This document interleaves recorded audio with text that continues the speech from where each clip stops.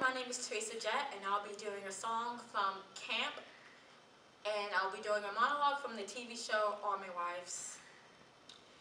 Here in the dark, I stand before you, knowing this is my chance to show you my heart. This is the start, this is the start.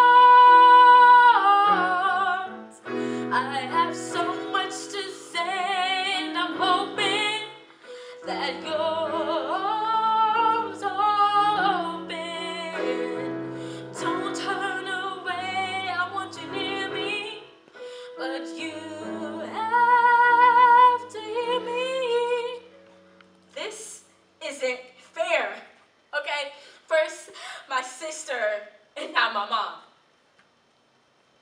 Do you know that this woman told me that my mom died peacefully? God, how does she know that? How does anybody know anything? My mom was alone and she died. She's in a better place. Why do people say that? It's just so stupid. Her place is here with me and with my dad and with everybody who loves her. She won't be at my graduation. She won't be at my wedding. She won't ever get to see her grandkids.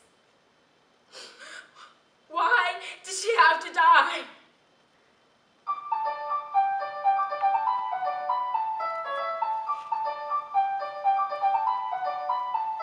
The elevated train by my window doesn't faze me anymore.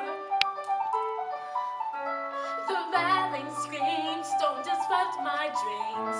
It's a lullaby in its way. The elevated train drives everyone insane, but I don't mind, oh no. When I bring back boys, they can't tolerate the noise, and